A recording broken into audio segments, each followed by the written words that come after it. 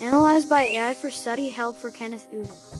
This slide shows an AI text analysis of many or most artifacts from the textbook for study help. However, the artifact images will be in another slideshow. WSC 2010 Artifacts Chapter 1 plus 2, Claude AI. Here are some of the key artifacts mentioned in the text and how they could be described academically. Effigy bottle from Cahokia Mound, circa 1200 to 1400. This intricately carved ceramic vessel depicting a nursing mother was recovered from the Cahokia Mound site and provides insight into Mississippian culture and views on motherhood. Queen Isabella and King Ferdinand reconquer Granada, 1520 to 1522. A carved wooden relief portraying Queen Isabella and King Ferdinand's 1492 reconquest of Granada, symbolic of Isabella's militant Catholicism and role in consolidating Spanish power. Melanson and Cortez, 16th century, an indigenous pictorial account on cloth of the meeting between Conquistador Hernán Cortés and Melanson, his Nahua interpreter and consort, indicating her central role in the Spanish conquest of Mexico. A note from Kenneth Udut. It is at this point that I realized the Claude AI artifact summary does not contain all of the artifacts from the textbook, as there are 319 extracted images and only 167 slides here. So this is now a detailed overview. Canadian Iroquois women making maple sugar, 1724, an engraved illustration of Iroquois women harvesting maple sap and producing maple sugar, providing insight into gender roles in women's work in Iroquois society. The Potter family, circa 1740, an oil painting of the Potter family of Rhode Island that includes an unidentified young African-American male domestic slave, illustrating slavery's role in colonial wealth and status. Casa paintings, circa 1715, stylized oil paintings from New Spain depicting racial categories and idealized interracial families, both promoting colonial society's hierarchy and structure. Elizabeth Freakin Child, 1674, an early colonial American oil portrait exemplifying Puritan ideals of motherhood and demonstrating the sitter's piety and status. I tried to provide brief factual descriptions of each artifact while also noting how they offer wider insights into colonial history, culture, and gender roles. Let me know if you need any clarification or have additional artifacts I should describe. WSC 2010 Artifacts Chapter 3 plus 4, Claude AI. Based on the text provided, the key artifacts that could be described in an academic paper include images/illustrations. 1. A Society of Patriotic Ladies, 1774, a British cartoon mocking the Edenton, North Carolina women who signed a boycott pledge. Depicts fashionable women neglecting children and acting unfeminine. Indicates British perceptions of rebellious colonial women. 2. Miss Fanny's Maid, 1770, drawing of a woman holding a musket, possibly inspired by stories of women who fought in the Revolutionary War in male disguise. Used for patriotic propaganda about women's contributions. 3. The Female Combatants, 1776, satirical engraving depicting Britain and the American colonies as women engage in a fistfight, with symbolic items. Provides insight into contemporary views on the conflict. 4. Liberty in the Form of the Goddess of Youth, 1796, patriotic image of the goddess Liberty nourishing an eagle, representing the young American Republic. Indicates the popularity of using female figures to symbolize American ideals. 5. Liberty displaying the arts and sciences, 1792, unusual in combining image of liberty with freed slaves, hinting at link between revolutionary ideology and abolition. Shows how reformers used art to promote their causes. Portraits. 1. Deborah Sampson, 1797, painting of woman soldier who disguised herself as a man to fight in the Revolutionary War. Documents a little-known part of women's war participation. 2. Phyllis Wheatley, 1773, frontispiece portrait of first published African-American woman poet, emphasizes her literacy and status as author. 3. Mercy Otis Warren, 1763, feminine portrait of woman writer and historian of the Revolution. Conveys her elite status and intellectual accomplishments. 4.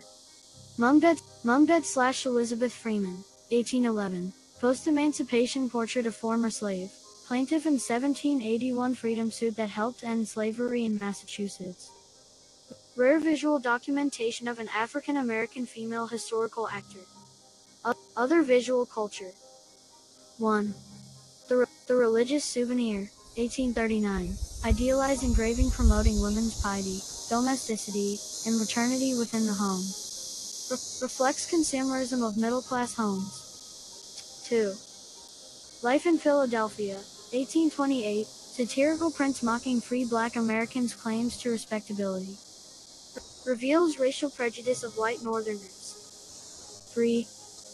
Photographs of slaves, plantation mistresses, and freed women, 1850s-1860s. Early photographs providing visual documentation of slave women's lives and labor. Can be analyzed from both white and black perspectives. 4. Godey's Ladies Book Illustrations, 1840s-1850s. Images of white, middle-class women reflecting tenets of true womanhood. Useful for analyzing gender ideals and women as consumers. 5. Early factory workers, 1854 to 1860. Rare early occupational photos of female textile workers, showing pride in their jobs. Documents women's experiences in early industrial wage labor. The key is to provide enough descriptive detail to identify each image/document, its date, creator, if known, and subject matter. Then analyze the significance of the visual content and what it reveals about gender, labor, class, and race in this period. WSD 2010 Artifacts Chapter 5+6, Plot AI. The text includes various types of artifacts that could be described and analyzed in an academic paper. Here are some examples. Photographs. Women of the Philippines, p. 388, a 1911 photo of Native American women at a conference, showing their activism. Could analyze the women's expressions, clothing, posture to understand their status and agenda. Ida B. Wells Barnett, p. 329, a formal portrait showing her intellectual bearing. Could discuss her pose, clothing, expression. Immigrants at Ellis Island, p. 401, shows diverse new immigrants. Could analyze their appearance, possessions, emotions. Jacob Rees Photos, pages 408 to 14, urban images exposing poverty. Could discuss purposes, methods, evoke responses. College Settlement House, p. 425, shows settlement house classroom. Could discuss gender, class, ethnicity, activities. Women's Trade Union League, p. 431, working class and middle class activists together. Could discuss clothing, status, collaboration. Triangle Shirtwaist Fire, p. 433, gruesome image of fire's victims. Could discuss emotional impact, social change effected. Suffragists Marching, p. 449, demonstrates public presence. Could analyze appearance, banners, spectacle. Picketing the White House, p. 453, suffrage radicals. Could discuss methods, provocative signs, goals. Government documents. Dawes Act, p. 359, provided for allotment of native lands. Could analyze goals, results, effects on native women. Page Law, p. 401, banned Chinese women's immigration. Could discuss anti-Asian bias, gender and immigration. Moeller v. Oregon, p. 422, upheld women's work hours limits. Could analyze gender stereotypes invoked, effects. Posters. World War I posters, pp. 470 to 74, patriotic images recruiting support. Could discuss gender ideals conveyed, groups excluded. Cartoon. The Awakening, p. 437, suffrage map shows movement's progress. Could discuss symbolism, rhetoric, message. So in analyzing artifacts, I would focus on the purpose, message, design, emotional impact, and social/historical significance. WSC 2010 Artifacts Chapter 7 plus A, Claude AI. Here are some of the key artifacts mentioned in the text chapters and how they could be described academically. Paintings and drawings. These visual images can be described by title, artist, date, medium, and subject matter. Any figures, portraits, or scenes depicted should be identified. Style, composition, use of color and shading can also be analyzed. Photographs. Photographs should be identified by photographer if known, date, subject matter / who is pictured, and context in which photo was taken if available. Details of clothing, facial expressions, poses, setting, etc. can be analyzed. Political cartoons / satirical illustrations. These can be described by artist if known, publication date, magazine / newspaper published in, and the specific issue / event being satirized or commented on. The use of caricature, symbols, stereotypes, etc. can be analyzed. Artifacts like clothing or tools. These can be identified by type of object, materials, approximate date, who used them, and their purpose / function. Details of craftsmanship, wear and tear, innovations, and cultural significance can also be discussed. Written documents, letters, diaries, speeches, etc. can be identified by author, date, context in which written, intended audience, and significance. Tone, perspective, and key quotes can be analyzed. Advertisements. These can be described by product advertised, media outlet, date, significance of images and text used. Gendered, racial, or class-based appeals can be discussed. When describing artifacts in an academic paper, the goal is to provide enough identifying information and descriptive detail to give the reader a clear sense of the object's form, purpose, and significance in relation to the historical context. The analysis should go beyond basic description to interpret deeper meaning and connections to key themes. WSC 2010 Artifacts Chapter 9 plus 10, Claude AI. Based on the excerpts provided, some key artifacts mentioned in the text include photographs / images. There are several photographs, such as those of Rosa Parks, Elizabeth Eckford during the Little Rock School integration, women defense workers during World War II, etc. These could be described by providing the subject matter, date, photographer / source, and context in which the image was captured. Oral history interviews. The text includes transcribed excerpts from oral history interviews with civil rights activists like Diane Nash, Vivian LeBerg Rothstein, Mary Dora Jones, and Earline Boyd. These could be cited by providing the interviewee's name and background, interviewer, date conducted, archive source, and summarized content.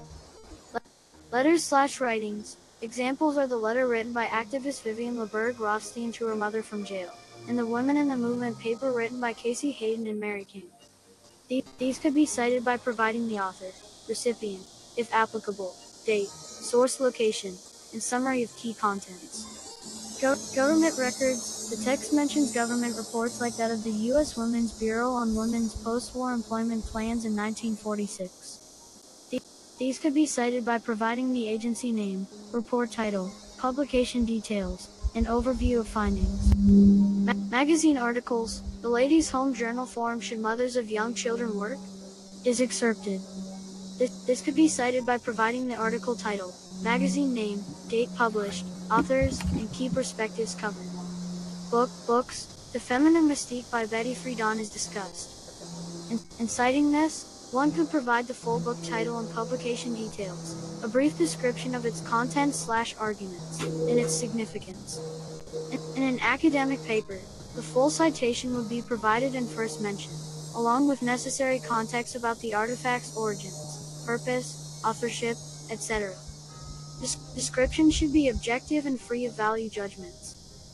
Images would typically be included as figures, properly labeled, referenced, and described.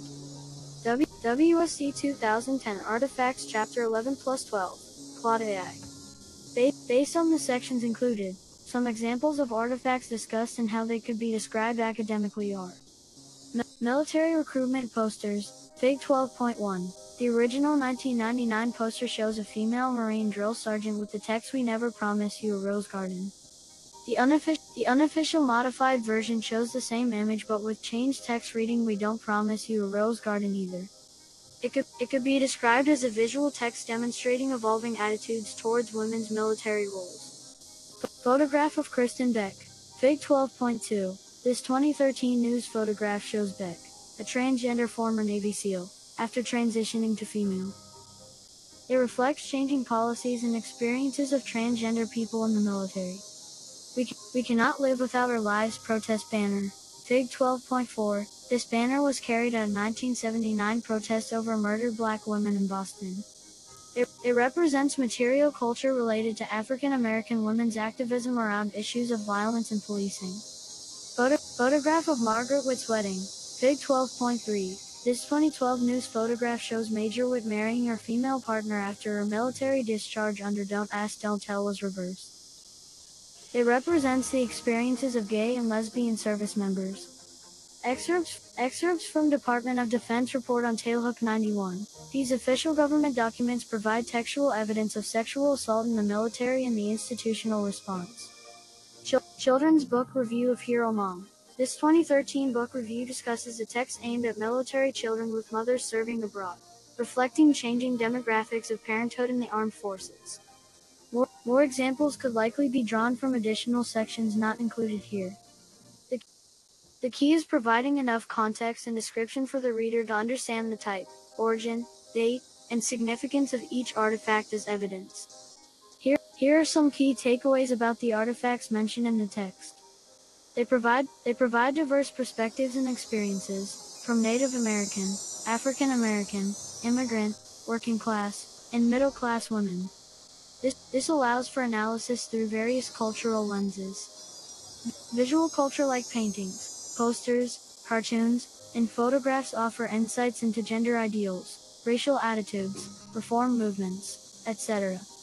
That written text alone cannot. Reading the visual rhetoric expands understanding. Material objects like clothing, tools, and household goods reflect women's roles, labor, skills, and living conditions in different time periods. They demonstrate aspects of everyday life. Personal writings like letters and diaries reveal individual thoughts, emotions, and eyewitness accounts of events, balancing out broad historical narratives. The variety of artifacts allows for examination of both continuity and change over time in women's lives, opportunities, identity, and status in society. Analysis of the purpose, context, authorship, and original intended audience for each artifact provides clues to broader cultural values and norms. No single type of artifact dominates. Instead, the text presents a mosaic of visual, material, textual, and oral history sources for interpreting the past. The artifacts provide evidence of both women's oppression and agency during each historical era. A range of perspectives is represented. Description and analysis of so many primary source artifacts models the process of research in women's history and use of diverse methodologies. In summary, the artifacts support multi-layered, nuanced analyses of women's experiences using material culture techniques suited for gender history.